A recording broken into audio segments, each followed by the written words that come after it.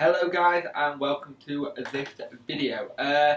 Interesting one. This one is basically about our takeover delay, I want to say. Basically it seems like it does feel like the takeover got announced so season ticket could get sold, but it also got a little bit of that kind of, I don't know how to say. It seems like Mamados needed to sort out his business at Lonson back home, which could have been slowing it up, which a lot of people said beforehand. We got this statement Saturday night, which was a weird time to release a statement, and saying that Milan went down Friday to meet with him and start getting things rolling. Now, Milan had turned around and said that we were just waiting on the Football League to ratify it all. Now we know this is now not true. It makes you wonder how long this deal is going to take to get it sorted. Because the Football League had emails from some of our fans asking what the hell was going on, is it happening, is it not happening, and their reaction was basically speak to the club.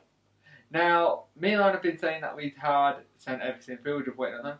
Now it sounds like we've not even done any of that, so it's a bit confusing.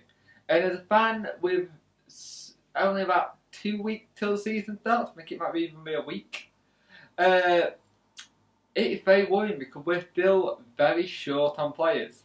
We have 18 players in the first team at the moment. We've currently got Lavery, Newhugh, Smedo, Hutchinson all injured. So we're like really short on players, so we need to start sorting this out soon and fast. We need to start getting players in. But by the sounds of it sounds like when we were in Slovenia, Gray was like, "Yep, I can get this place sorted. It's all sorted. I hope to have it finalised by the end of the week," kind of thing. Well, end of week gone now.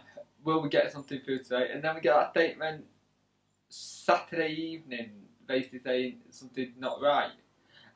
We had a game yesterday on Sunday against Donny Rovers. It was a 2-2 draw. Newhugh and Antonio on the score sheet. But our defence let us down here. People are like, oh, for fuck's sake, our defence again, having a go on Twitter. And my reaction to that is, it's a friendly. Calm down. Just a friendly. At the moment, just getting fitness and getting up prepared. So it is slightly worrying that we haven't got players in and that the takeover delay. My personal opinion is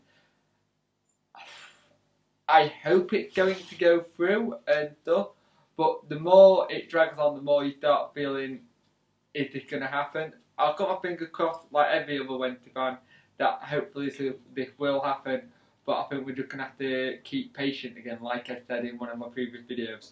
So let's just see what happens, and thanks for watching.